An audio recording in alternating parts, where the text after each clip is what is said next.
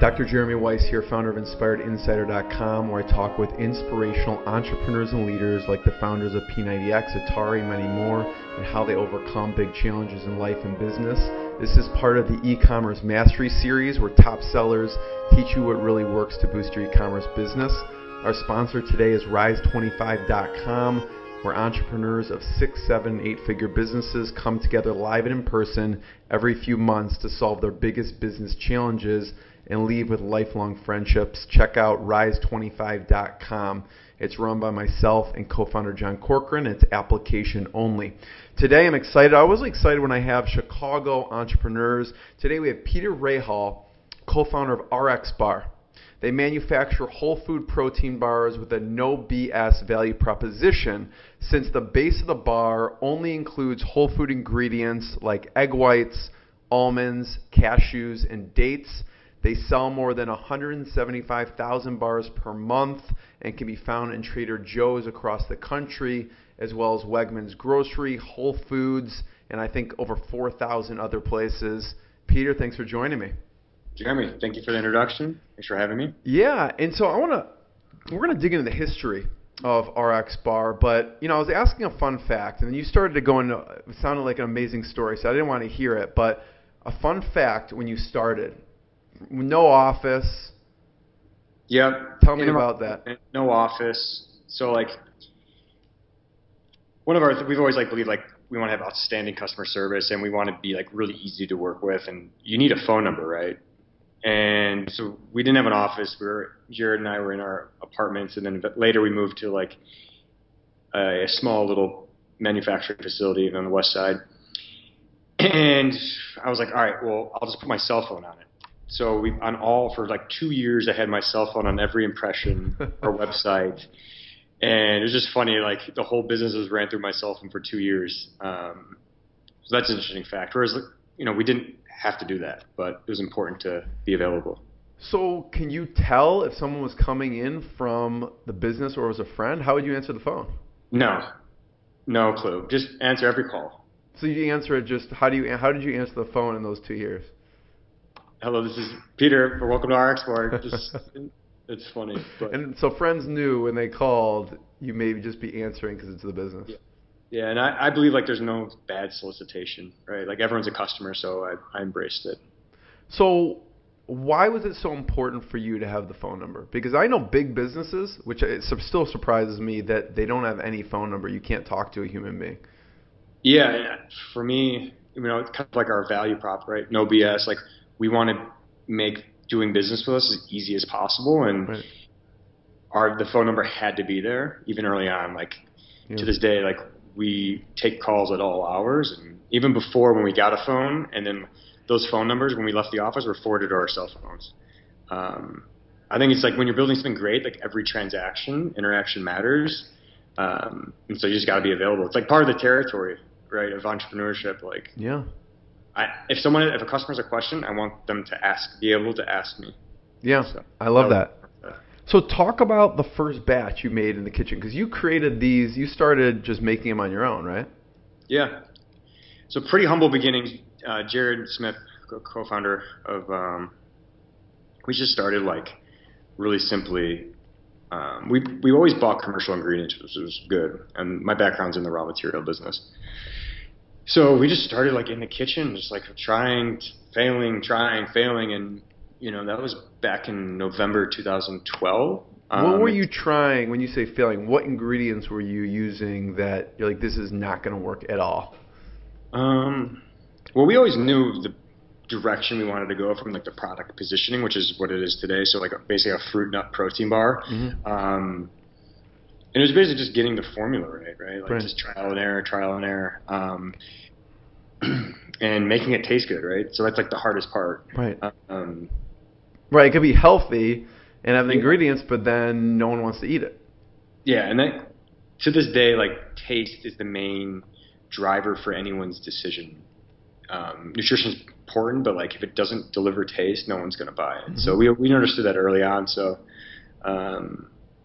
just trial and error. So what were some of those ingredients that you knew could not, even though maybe they were healthy and they were good to be at the bar, that you just could not include in there? Yes, we So we have a pretty, like, from the beginning had a very firm, like, standard of ingredients. So, we only could use whole foods. So we weren't, like, putting different syrups in or, like, sweeteners.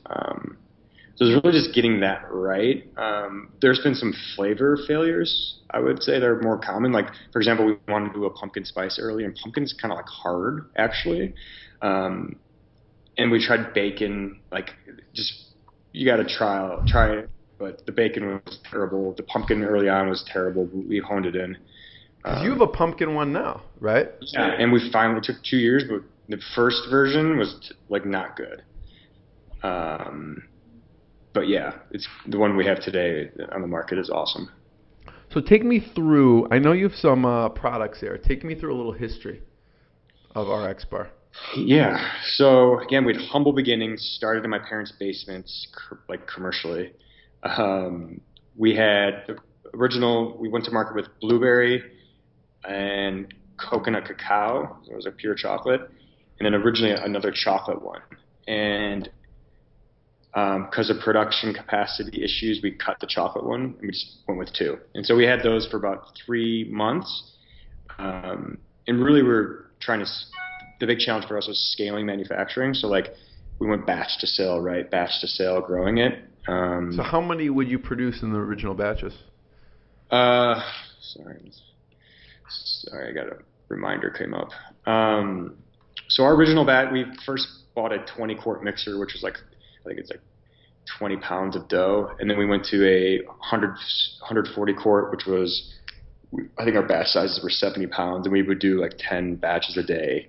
How many bars would that make about? That would make like 6,000. Wow. 6,500, yeah. So that was great, because then you could just learn the process and be really intimate with the product every day, touching it, seeing and how it changes, which is really important, especially for entrepreneurs. Like I feel like you have to be really, like, use the word, like, get intimate with the product. Like, you have to know ins and outs from the whole process. So for us, that was like critical to scale the manufacturing. What was the setup like? Was it you and your co-founder Jared, and were you the only people producing it, or were there other people helping out? So it was Jared and I on the front end, and then we would have 12 people supporting us on the team, helping us make it as well. So what's your process, Peter, would you sell them ahead of time? Would you have a certain amount sold, or would you just go, we're going to sell these things, let's just produce as many as humanly possible and go out and sell them? Well, we went batch to sale. We didn't carry much. We had no cash, right? We didn't start the business we didn't raise money or anything. So it was Jared and I's money. And so we only made product to sell it. We didn't really carry much inventory. So that's how for the first 2 years, that's how we operated. And just went, gym to gym selling it, grocery store, whatever we could. So you were the ultimate hustler. Yes. Like, we literally would spend the morning making it every day, the PM packing it, and then in the free time servicing and selling. Like, that was it for over a year. So we did the hustle. What would the packaging look like then? You have a few to show. Show a few. So here's the original. Pretty good. So this is important. It was like, we didn't, I'll put you right here. We didn't have any resources to buy, like, in a proper, like, horizontal flow wrapper. So we just bought pre-made packaging, right? It was expensive, but we didn't have the resources to buy, proper bar equipment. So we just, like any good entrepreneur, you just had a problem, didn't have resources, so we found a really reasonable solution. And it's funny, in the beginning, this was a point of differentiation. So do you have to stick those on separately? Each of those, like... Yeah. So 2 labels. Yeah. So, yeah, and that was very labor intensive. We had one girl just sitting there all day doing that, so I totally empathize with her. So it'd come off the line. Someone would have to stick it in the package, or how would it get, like, sealed? Yeah. Yeah. These are pre-made pouches, and you would just literally hand pack it and then seal it, and that was it. And then someone would have to stick the labels on each of the sides. Yeah, well, we would do that before, because it's hard. Right? Yeah, because when there's a product in it, it's not easy to apply, but when it's flat and empty, it's easier to apply. So. What was the next evolution? So you have this huge mixer. You're making 6,000 bars. They're coming off. You're labeling them, hand labeling them, and sealing it. What was the next like evolution of the process that you improved in the manufacturing and? So like the real challenge is always just scaling sales and production. That's like a really challenging thing. And for us, it was we had to commercialize and like make the product in a bigger way. So that was like the next chapter for us was like, how do we commercialize this? How do we make this so we can focus on building the brand and focus on other aspects besides like the manufacturing component? Working 24 hours a day. Yeah. So show me one of the other ones, the next versions, because I know you have another one sitting there of after the original, yeah. So then here's like the next version, which is a properly like made bar, stable. So. Yeah, and so what's so you know right now your design and your label is so clean and clear and minimalist. I love it. And what you do differently is you obviously list the ingredients on the front. You know, most people just live it. You know, you can see the fine print in the back. Yours are on the front. So do you have a current version of that design? Yeah. So here's current. Yeah. So at what point did you come to this and you changed the design? So when we got out of the weeds, right? Like got out of the exhausting day-to-day manufacturing and just able to hire some help, we got time to like think about it. And there's a really good example here is like, so Jared and I designed this product, this art and everything on like PowerPoint. Right. Jared and I are not designers. But we had no money again. And so we had to like, you do what you have to do. And for us, it was just like, all right, you heard the expression, like, you have an ugly baby. Sure.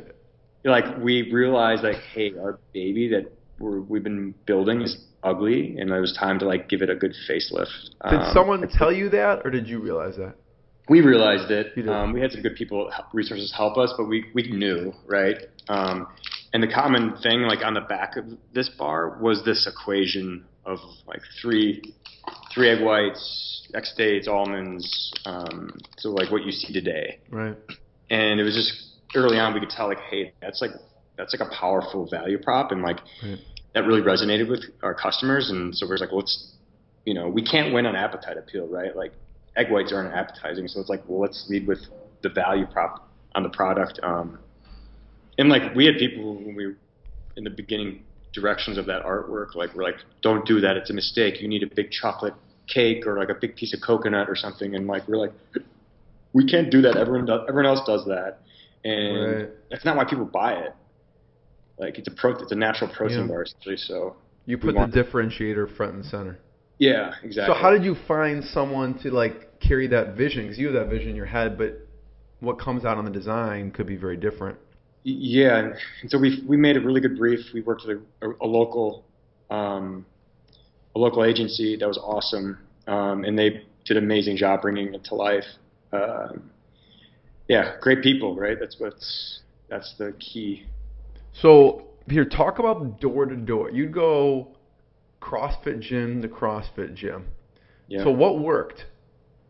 Because that takes some guts, right? You're just going in. You have like a bag of bars selling from gym to gym. Yeah, I mean, sorry to interrupt. Like, you're good. Just you open for business and you need sales, right? Like, it isn't going to be. They're not going to come to you. Right. So you have to just make it happen, and it might be uncomfortable, but like you just have to do it. And for us, there was no other option, right? Like we have to sell the product, so we went door to door, and we knew our customers, we knew who wanted it, so we would just, CrossFit gyms were our DNA and where we started. So, yeah. What's your sales pitch? You go into a CrossFit gym. What do you tell them? It's a good question. Well, when we started, there wasn't any retail in CrossFit. Like most of the gyms didn't have it, so there was almost like you had to sell the product, but you also had to sell the idea of, hey, you should offer, make it even harder. This is your customer, but you should offer some goods. Like you're doing a great job working them out, adding a lot of value, but they're hungry afterwards. Like for sure, where we would fit in. So there was like two problems we had to solve in the beginning, but now it's different. Now did that help you, the fact that they didn't have anything else, or hurt you? So there was a little barrier in the beginning, but in general, retrospectively, it was a good thing, I think. But the selling was arguably harder, in 2013 than it is today. But overall, it was a good thing. Yeah. And also, the CrossFit people are very paleo friendly, and yours is paleo, right? Yep, it's compliant with paleo. And how hard is it to get like I don't know if it's called certified Whole30 or how hard is that? Yeah, there's no like certification. It's the Whole30 program. It's basically, there's some parallels with paleo, but it's the Melissa and Dallas Hartwig's program. So if your product confines to like no added sugar, no dairy, no gluten, it can conform to that diet or that. Because they have a huge rabid fans, and if you look at the post for RXBar, there's like I don't know if there's hundreds of comments, but it's like people are really into that. Yeah. Well, I mean, because the reason why is like it's similar to CrossFit. Like Whole30 works. Like people will get results, and so when you have results like that, you talk about it. You want to share, and when you change someone's life, like you want to tell your loved ones. You want to tell your friends. So that's why it's become so popular. And similar to CrossFit, like people who try bodybuilding or running and triathlons or whatever, and then like do something as intense and functional as CrossFit, and they actually get really good results and meet some people, like they become passionate and share it. So that's a kind of a common thread, I would say, between those two. Yeah. Results. Peter, so at the time when you started RXBar, what were you doing at the time? I was working for a transportation startup, so like a 3PL. Okay. So was that Mondi Foods, or is that something completely separate? Mondi Foods? No, so Mondi Foods was in Belgium. That was my first, job out of college. And because I saw that. Were you living in Belgium at the time? Yeah. So what were you doing? So they were a red fruit processor. So red fruit? Yeah, so like strawberries, raspberries, that segment of raw material. So we would take it and make it either juice concentrate, single strength puree, concentrated puree, IQF fruit. And then I was on sales and marketing side, like thinking about like application of the product, like different segments to get into. So that was a great experience for me. What did you learn working there? Two real things. Again, it was my first formal job. I mean, I had obviously other jobs before, but after graduating school, one is culture, it was great to have a different lens of how other countries and people work. Yeah. But then the other component was just really understanding farm, the whole process at the back end, growers and where they how that part of the supply chain works. Yeah. And then that was really probably just understanding holistically that side of the business was the most valuable. What did you see there in that process that most people don't see? Quality matter, your inputs, so the raw material actually matters. So and it's kind of similar to nutrition, what you eat matters. And you can't go cheap.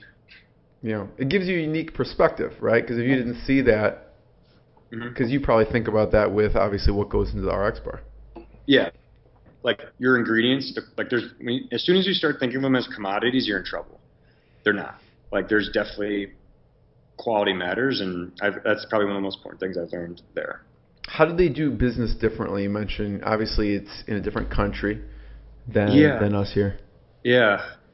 Well, Belgium's interesting because it's it's French speaking, it's Flemish, there's German, and they're in a unique position where they're next to France, Germany, Holland, and in the UK. And it was just really interesting, the balance of cultures, and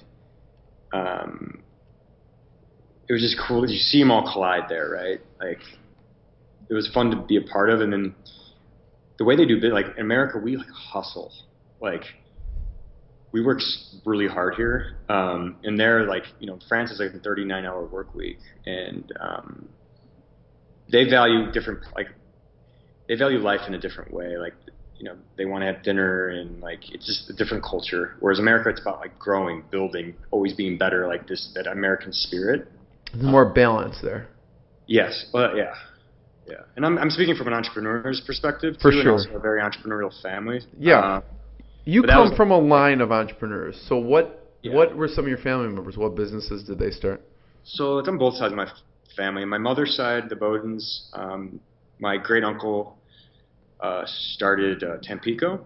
I don't know if you're familiar. Yeah, for sure. It's like a juice drink. Yeah. And they sold that business, I think, in the early 2000s. And then my grandfather, my mother's father, started Bowdens. But before that, he was really early on with Home Juice, which was my great Leonard Haddad, who started that in Chicago. And then my father's side, my uncle's a race car driver, Bobby Rahal. He's gotten into like different car agencies, so BMW, Honda in Pittsburgh. And then my great uncle started Rahal Foods, or they formally changed. They were Hartog Rahal. So yeah, and like I grew up just in the food business, but just like working and learning. What did you do early on? What were some of the jobs they made you do? I would always just like sell. Like I was thinking about it. I was talking to my partner earlier. Like I would just like sell stuff in school. Like I would make skateboards and sell them, and then just commerce, right? Like just the transaction. I would just participate in that, and then there's some things I can't say on the record. Use your imagination. I can make some guesses. So what did you want to be when you grew up in high school and college? That's a good question. I wasn't like, I want to be an entrepreneur, but I was very entrepreneurial. I just like wanted to control my own fate. Was there a thought of I'm going to go into a family business, or is it always I'm going to start my own business? Yeah, I thought I was going to go in, because we have a family business. I thought I was going to go in there. The timing of it didn't really work out, so I just like made my own. With Jared, we made our own business. And I don't know. Yes. It's hard to say. I mean, because there's a long line there. And I want you to talk about team for a second. So it's you and Jared, right? So who are the next team members, key hires you have to make? So like sales cures all, right? So of course, from an entrepreneur standpoint. That was like our focus. Yeah, that was our focus. And then, the big hit for Jared and I was like for the first year and a half, it was just us. We had some other help, but like from growing the business, it was just us. And once we were able to attract talent and like build a team, it was very clear that like that's what's going to take the business to the next level. And we've done a really good job adding to our teams. Like today we have 28 people directly working for us or with us. And like there's a direct consequence of like talent and growth. That's one thing I've observed. And and those people need a vision. Those people need a good culture to be a part of. And I want you to talk about culture, right? Because you spoke to culture that I watched on another site, and I want you to talk about your view of culture when you started the company and then now, because there's a big difference there, right? Yeah, 100%. So for me, I always have to define what something means to fully understand it. And early on, like, I was like, oh, culture's a buzzword. Like, you'd read about it in Inc. or whatever. I'm like, oh, it's fucking, we don't have time for culture. Right. I'm going gym to gym here. Like, yeah, what's exactly. the culture? Time for culture. Right. But like, I didn't realize, like, Jared and I had our own culture. Like, but when it's two people, like, if I said something to a customer that Jared was like, no, he'd just slap my hand and be like, don't do that. He'd be like, all right, you're right. But when you grow from like to 10 people, then 15 people, like those values, you can't slap people's hand when they don't do something right. And so then I realized like, oh shit, we need to like formalize this. Like we're growing and I can't slap everyone's hands and vice versa. And so like for me, I was like, all right, what is culture? and then, you know, I always look to how a nation operates, right? Like you look at France as a country, like they have a language, they have a food, they have a way they greet each other, like that's their culture. And like, so culture is like how you work, but it's also like how you live, and every company or organization, group of people need to have that. And also like the people on our team, like they need to know what the values are of our company and our organization. And it's just like really important. Because it makes people feel safe. It gives people like guidelines almost of how to work, how to live, and how we work around here. Yeah. So how did you formalize it? I went to our story. I didn't want to make arbitrary like values, so I just like went back and looked at our story and like basically pulled some common patterns of our beliefs and like our values. And like one of, for example, like the phone number thing. Yeah. Like one of our values is a servant mindset. It's like put your personal cell phone on. Yeah. No, right.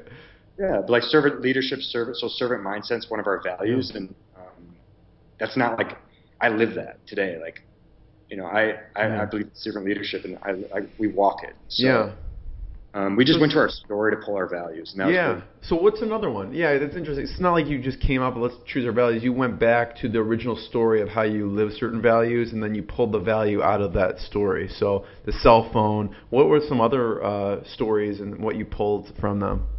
Yeah, so another really key value for us is like the pursuit of excellence. And I just think about like the journey our product has gone through. And that's like been my personal pursuit of just trying to, like my job is to make the best product possible. And I just look back at our history from, we used to be a 70-gram bar. We've gone down to 65 and 52 and lowered the price so it's more affordable. And then also like the versions, like the number of versions we've gone through, like, and then the different quality, we've improved the quality of the raw materials. So it's like a constant evolution, and it's the pursuit of excellence. And whatever function you're in, like that's part of our culture. Like we just hired a director of HR, and like her objective is like to professionalize, and we want to have the best HR department. Like that's how we think about things, and there's no wrong, just failure is okay if that's an outcome, but as long as you're pursuing excellence, that's something that's important to us. Yeah. What have you seen with the most pronounced version change for a bar?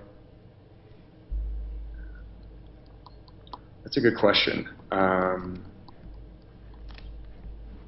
Yeah, that's a good point. So we originally made the product with dates and figs as like the binding source. We had different quality issues, and just like I look back like, why is it? It's a tough business, man. I mean, there's when you're working with these whole food ingredients. Yeah, like, and then for us, from a stability standpoint, like we need super consistent materials coming in. They can't vary, and we just had some quality issues. And then we were like, wait, and I just like look back like, why is it in there? You know, like less is more. That's the mindset I always have. Like, and so we substituted that and put cashews in. And we did that across the whole family. Like it made a better product. And when you think about it, like figs are much cheaper than cashews. Yeah. So it wasn't a cost decision. It was a quality decision. Right. And that's something that was a big clean change, hard change we did that was probably the most pronounced impact. And we didn't do a survey. We just knew it was the best for the product and our customers. And we just, So what are the most popular flavors?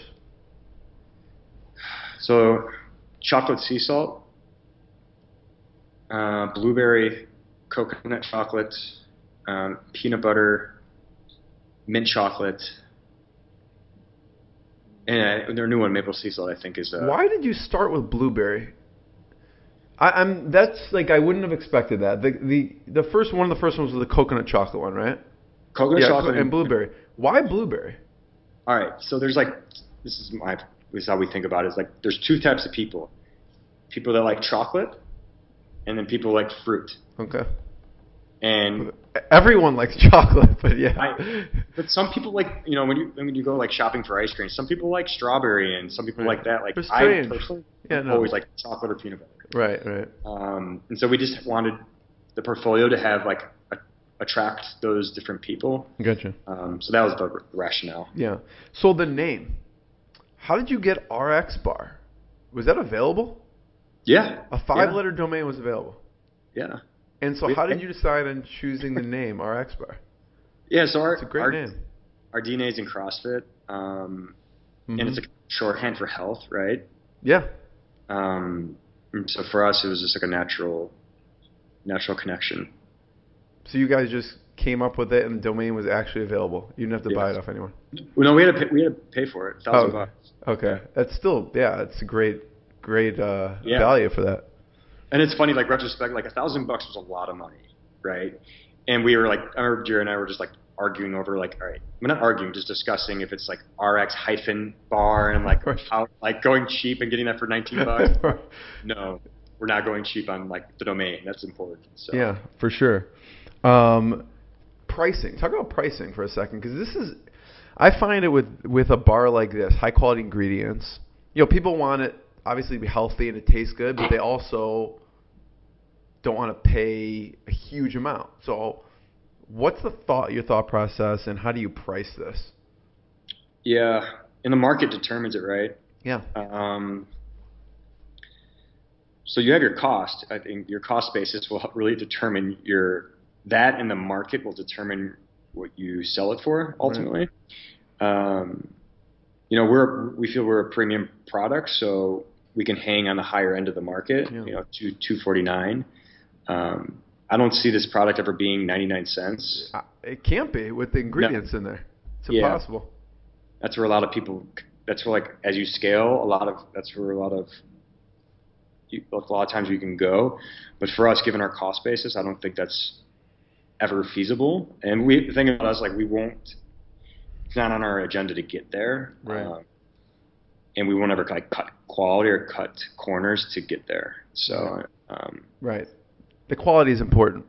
Yeah. But and then distribution wise, was there a goal in mind? Like, we want to get into Whole Foods, or we want to get into Trader Joe's early on? Yeah. I mean, every consumer packaged good company wants to work with the top retailers. And we weren't no different. For us, our early, this is something that when I talked to other entrepreneurs, that was really important for us, is in the beginning, like when we were like ground zero, like starting the business, like we had one KPI. It was just like getting into gyms. Right. And it allowed us to focus on just servicing that, and we weren't distracted by like retail. Like we were just like, we're going to go door to door and do this. And that was really valuable for us. I remember like pulling our original cart and being like, can this even work in the grocery store? Like doubting it, being like, I don't care. Like, didn't matter at the time for you. Yeah, it didn't matter. And like, I remember just being grateful to have a business, right? Like I didn't, and that's another expression I use, is like when you get into business, like your job is to like open your doors as wide as possible and make it very easy to do business with you and be open-minded. And listen to your customers and like follow those needs and be able to adapt to them, but most importantly, like be very easy to do business with. So I mean, we've changed a lot. Like this is the product we had 3 years ago. The cost, the packaging, just was different. For sure, you could see that. Yeah. If anyone's listening to the audio of this, they should check out the video and see the packaging evolution. What advice did you get from your family members? I mean, because there's advantages and disadvantages to going into Trader Joe's, right? What did they tell you? So my father was a pretty big mentor for Jared and I early on. And I think I don't think we would have the business today if it wasn't for this advice. Yeah. So like early on, like I was influenced by other like entrepreneurs, the scene, whatever. And I was like, oh, we need to like get an investor deck and go raise money to go to a manufacturer, to go to a design agency and hire all these people and orchestrate this business. But Jared and I had no money, right? So we're like, oh, we need to raise money. And it was like, my dad was like, listen, I can't swear, sorry. You could swear, that's fine. I'll just put explicit in iTunes, but yeah. Sell $1,000 worth of product, and then think about like hiring a designer. And so it was very like, we didn't spend our time trying to like raise money. we spent our time just like selling product and making it, learning about it. And that was probably the most important thing. Like my natural reaction to starting the business was like, oh, I need help. Like I need people and I need like resources. But we were just like, you know what, that's actually, my dad was like, you don't know, prove it, like sell it. And we just did that. Yeah. And we learned a lot in the process. That was the best advice we got today. And, like we learned the craft. Like I was I was in the food business, but Jared and I didn't know anything about bars. We had to learn the process, learn how to formulate. We learned it all. And today we know everything about the business, and we didn't rely on anybody. Because if you pay somebody, they're not going to do as good of a job as you do, right? And that was like a very powerful lesson for us. And so it's like mastery of your craft. Like I'm a bar. Like I know everything about bars. Like it's self-proclaimed, but like, right. But that's like that lesson was really powerful in the beginning because I wasn't just trying to orchestrate this business, and I was actually just doing it and learning, putting each hat on and doing it. Yeah. So Peter, what other great advice did your dad give you? Don't care what other people think. What was he referring to at the time? Just like the noise, like focus on like what you naysayers. You mean like saying why are you doing this? Yeah, like trust me. When I was telling people like, oh, the world didn't need another bar in 2013, right?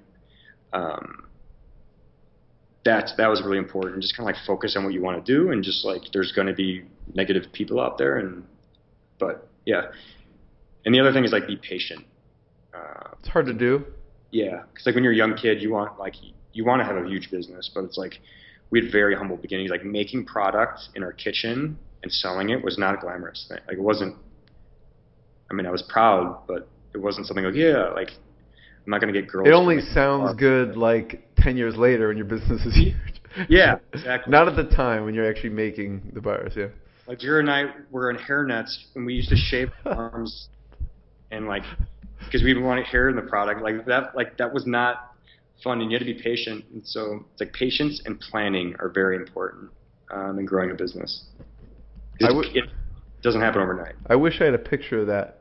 Do you guys take pictures of you in hairnets? Yeah, we have like you two. Do? They're like my mother was like, we have to get a picture. I was like, no, we don't need a picture. And I'm so grateful that she took that picture because like that's the only thing we got. I love that. Well, if you send it to me, I'm going to put it on the post. If you want it on the post, that is. I will. Okay, cool. What should people watch out for distribution, like in Trader Joe's, now that you've kind of navigated that a bit? Like there's obviously advantages, but what are some of the things that people should think about as a disadvantage? I think the main thing is like view them as partners. Like they're an extension of you. Like when you think about the supply chain from like the farm to the retailer, like your job as a brand is to like make sure you take the product all the way, and like the retailer is the end of the supply chain where you're giving it to the customer. And so I view like every relationship we have as a partnership, and it's the same thing on the front end of the supply chain. And like have a mindset like how can I help them be successful and therefore help us be successful there. I think that's an important mindset. And instead of viewing them as like, oh, like view them as partners, not like, oh, customer, how can I help you? But like, how can we win? How can we win together? Yeah.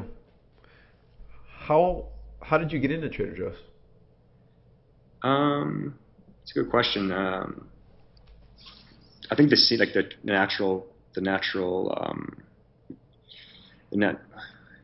natural foods like circuit, so like the trade shows and whatnot. I can't tell you all my secrets. But I have to ask them. No, I mean we have a great team, and we have a good product. Our team is in a great position, and we've been fortunate enough to work with them. Because vague enough? What's that? Is that vague enough? Do you have to be a certain size, do you think, to work with them? Like, were you waiting purposefully till you grew to a certain point to approach them? Or, I mean, because obviously, if someone's going to go gym to gym, CrossFit-wise, you're not going to let this just be a passive process. Like, I'm just going to wait for Trader Joe's to come to me. I mean, I could see someone like you, like, calling everyone at Trader Joe's and figuring out how to navigate that. So, from a thought process standpoint, what point did you want the business to be before you approached them? Yeah, that's a good question, because the brand and the organization has to be ready to handle an account like that. Yeah. And that's like part of patience, right? Like we would never been able to we weren't ready a year ago to do it. So a lot of it's timing. And another thing our team and I have learned is like that hustle, like calling and like banging on doors doesn't work with big accounts. Like they're getting harassed all the time. Like It's not effective to like be a pest. However, it's like as an entrepreneur, that could be your nature. Like that could work for a one-off mom and pop. Right. But that style doesn't work for these national accounts. Where at the end of the day, like they choose you, right? Like you have data on the product. You just got to make sure you're in the best spot to do it. But Peter, what's your process for launching a new flavor? Do you have any on the ready to go now, or that you can talk about? I don't know if you can or not. Yeah. Like for people who don't know, you've got maple sea salt, chocolate sea salt, mint chocolate, blueberry, coconut, chocolate, peanut butter, pumpkin spice, coffee, chocolate, apple, cinnamon. What's on the pipeline, if you can say? Yeah. Well, first question on the process. We develop like 5 flavors at a time. You do? Horse race, but yeah. Like R&D is like we're an R&D centric company. Yeah. And so my philosophy is like whatever best comes out of the kitchen or lab should go to market first. Like, how do you determine best? You just taste, like sensory taste-wise. Yeah, sensory analysis. So who's like the official taste testers? Like we all. I mean, I have a pretty good palate, but we're making product every day, so we just share it. Get people, a lot of our customers too. So we'll send it out to like our friends, our community. Get opinion. At the same time, like when it's good. Like yeah, you probably have customer suggestions. Yeah, all the time, and we do surveys and stuff to get people's input. But yeah, it's fun. That's like the fun. Flavor innovation is the fun part. So what's coming out now? I don't know if I could say it. But what's been the biggest rejection? What's been the biggest dud? Like you thought, like you mentioned bacon, right? What else did you think was going to work and just didn't come out well at all? Bacon for sure was the biggest failure. Pumpkin spice, the first round was just like terrible. But you stuck with it. Yeah. So something about it. We're pursuing excellence with it. What else besides those was just? We made a cherry one that was tough. Yeah, cherry was tough. The thing is, we don't sell crap. Like if it doesn't taste good in the first version, the first round of R&D, like we're not going to move forward.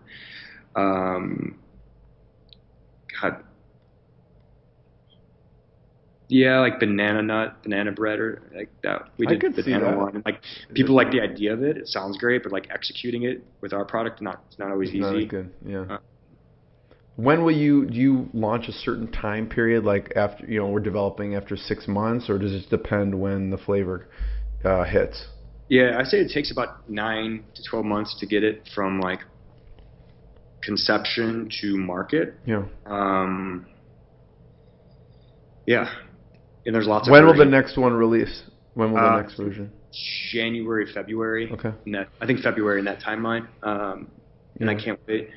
So many questions. You got to come to our office. I'm going to come. Yeah. Yeah. So many questions. I know we only have 3 minutes. So I'm going to ask, since it's Inspired Insider, I always ask, what's been the lowest point? And then what's been the proudest moment? What's been the lowest point in the journey so far? Besides the hairnet.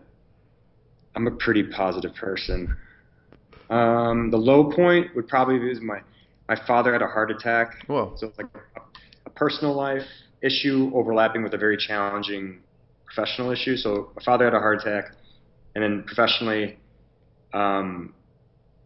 we just had an issue with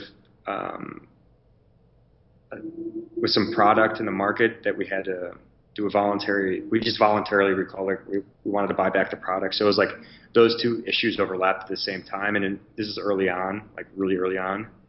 It's a big hit, especially when you're bootstrapping the company. Yeah, and you're not paying yourself shit. Like that happened. That was probably the lowest point. Yeah. But that adversity is good. Like my father's fine, so don't worry about that. Yeah. And we learned a lot of lessons. And plus, he's not just a father, but he's a mentor in the business too. Yeah. He's kind of like an earlier founder. Like, he was really helpful in the beginning. But yeah, so that was probably the darkest day. How did you survive not paying yourself? Like, what were you doing? I mean, we did, but it was just like not much. In the beginning, it was like I could barely pay rent for the first 3 months. But the good thing about our business, the way we grew it from like batch to sale, remember, we didn't collect we weren't building up an inventory, both on the raw material and the finished product. Mm-hmm. And so we were cash flow positive pretty quickly, especially for like, and I think the first 6 months we were profitable. And after that, we were able to like finally start paying ourselves a little bit. Yeah. Well, I'm glad to hear Dad's okay. That's the most important. Thank you. What about the proudest moment so far? That's a good question. To be honest, this is going to sound cheesy, but it's honest. Like, when I walk into the office and I see everyone like working happy, and like, it's like every day that makes me happy when I see our team happy. And then that's like just ongoing. But I guess if you're asking for a single moment, that's really hard. What about a big sales day that you were like just pumped about? Yeah, what was that? Mondays are great, but I don't know. The thing we always wonder is like talking about revenue. Like, there's no right answer. I feel like, you know what I mean? Like, what's the good? I feel like it's either too much or not enough, or like it doesn't. There's no good outcome of it. But sales are great, and when we get a new big key account, like those moments when we share them with the team are like definitely highs for sure. I mean, I don't know if it was like, was it for you? What was the most exciting place that you got into? I think Trader Joe's, just because it's a national coverage, and they're an amazing retailer. Wegmans was another huge win for us. They're like best in class for sure. Like, yeah. All the wins are amazing. And then that's the key thing, is like to appreciate them, and like be grateful as you grow. Like, not to be like, humility is a really important value of ours, and as we grow, like, that's something that's very important. And to remember the people early on that supported us is key as we scale. Yeah. Peter, thank you. I can go on. I know you have a call right now. Everyone should go to RXBar.com. Check it out. Check out the design. Check out the product. Peter, thank you. Fantastic. Appreciate it. Thank you for the time.